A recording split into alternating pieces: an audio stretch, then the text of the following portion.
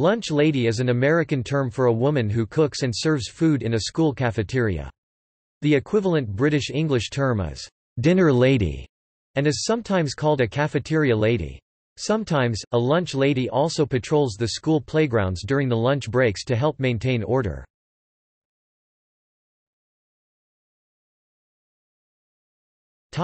Notable examples.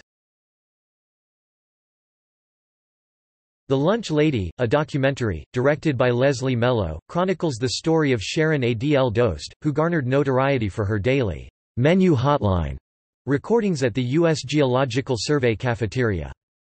Denise Martin, a contestant on Survivor, China.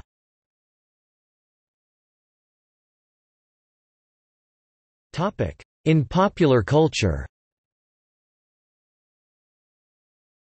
Dinnerladies is a British sitcom, although set in a factory rather than a school. Miss Beasley from the Archie Comics franchise is a lunchlady. In The Muppet Show, Gladys serves as the cafeteria lady for the Muppet Theater's canteen. In Season 4, Gladys is replaced by Winnie. Lunchlady Doris is a lunch lady from The Simpsons. Adam Sandler on Saturday Night Live performed a song called Lunch Lady Land, an accompanying skit with Chris Farley dressed up as a lunch lady. The song appeared on Sandler's album They're All Gonna Laugh at You. The school lunch lady plays a key role in the plot of Earshot, an episode of Buffy the Vampire Slayer. Rosa Petitjean is a fictional lunch lady of Cadec Junior High School in the French animated television series Code Lyoko. Edna is the highly unhygienic lunch lady for Bulworth Academy in the video game Bully. She often coughs, sneezes, and blows cigarette smoke on any food she prepares, believing it adds flavor. She also is unconcerned about the opinions of health inspectors. The band The Darkness has a song named Dinner Lady Arms on their album One Way Ticket to Hell. And Back.